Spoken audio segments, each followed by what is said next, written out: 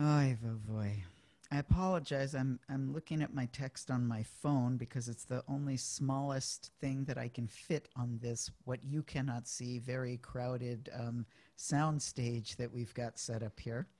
So this week's Torah portion, Ba'alotecha, is includes one of my go-to pieces of Torah. I use it at least probably once a day, the section that's in here. And and I think it comes at a good time for us. And so the scene is, the Israelites have left the oppression and the slavery in Egypt. They've made it out. They've gotten away. They've actually been on a few adventures at this point, quite a few adventures, and and they're getting themselves like sort of aligned to recreate themselves, to try to understand themselves a little bit better in terms of what their mission in the world is, right? They're designing a whole new spiritual civilization. And they're sorting all of that out, and they're figuring out how to build their sacred places and how to, conduct their sacred rituals and whatnot. And we get this moment in chapter 9 that says that they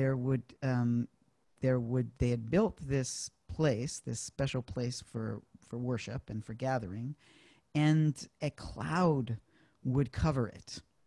It would cover the whole place. Everything was covered by this cloud, and it would stay there until fire came in the morning. And so it was this way. The cloud covered it, and you could sort of see this light burning beyond the cloud at night. And then when the cloud was lifted up, they could go. The children of Israel could journey, and wherever the cloud was, they should camp.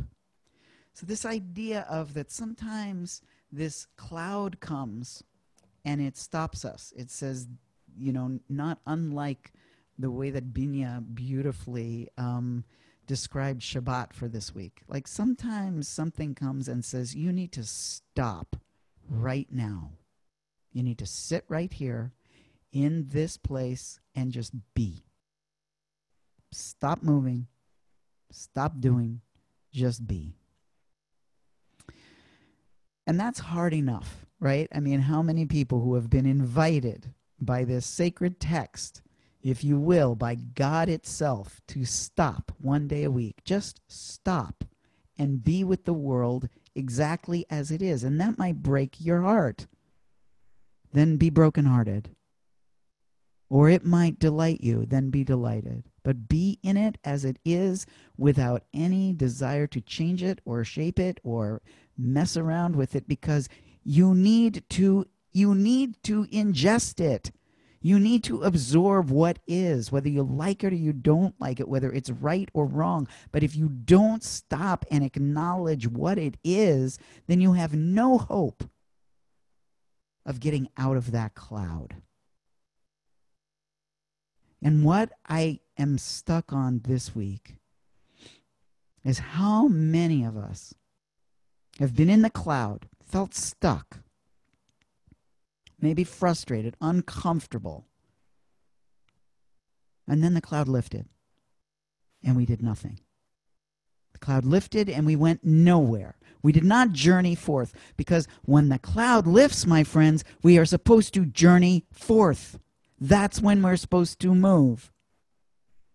But how many of us have sat in the cloud and got really used to the world as it is, have gotten really used to not being able to see beyond the haze, have trained ourselves to not see beyond the haze, and then the cloud lifts and we stay in denial, and we don't move, and we don't journey, and we don't accept the incredible responsibility during that clear time to shape the world into righteousness,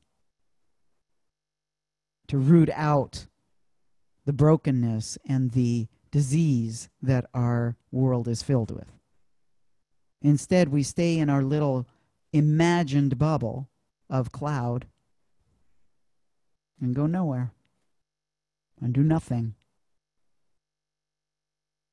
Well, the cloud is lifted, my friends. The cloud is up. And if we don't move now, I don't know how much longer Hashem is going to be patient with us. And it's Shabbat. And this is a Shabbat I bless us with, I hope, of some little stretch of time where we stop and really see. And just as Binya said, it may not be about singing and dancing this Shabbat.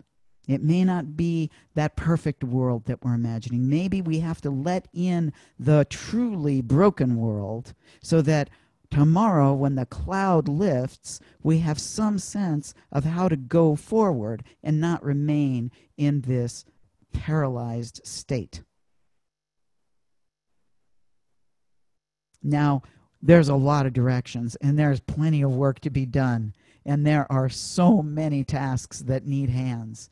And just like building the tabernacle, it wasn't all building with wood. It wasn't all crafting with gold. It wasn't all compounding incense. It wasn't all getting ready for the sacrifices. It was all of those things, and each person had their one piece that they could come forward and contribute, and it took every single person whose heart was willing to make that place where we could all gather and we could draw down holy energy amongst us and then spread it forth through our lives.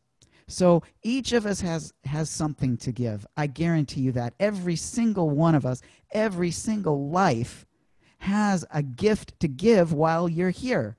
So please, it's Shabbos. Take a little time to go inside to find out what it is that you've got. Maybe it's a poem. Maybe it's your body. Maybe it's your money. Maybe it's your heart. Maybe it's your ears. Maybe it's your eyes, your toes. I don't know what it is. You got to figure that out. But each of us has something to do. Each of us has a role to play in bringing about a healing in this world. There are so many broken pieces. And right now, if it is not obvious to you, then I don't know what to say. It should be very obvious right now that you have to do something. Get out of the cloud. It's lifting. It's lifted. You have this little sliver of Shabbat. Amen. Take it. And then tomorrow, let's go. Boots on. Starting to move. Let's bring about the healing. Let's bring about a healing so that someday, not too far in the future, we have a Shabbat where we are all singing and dancing together, okay? Shabbat comes every single week. Every week we get that chance to reassess, to figure out what's the next step. Every single week, that little cloud of rest comes upon us, and every single week it rises up. So let's have this be an incredibly beautiful, amazing, fantastically uncomfortable Shabbat. No comfort this Shabbat. Let's writhe this Shabbat.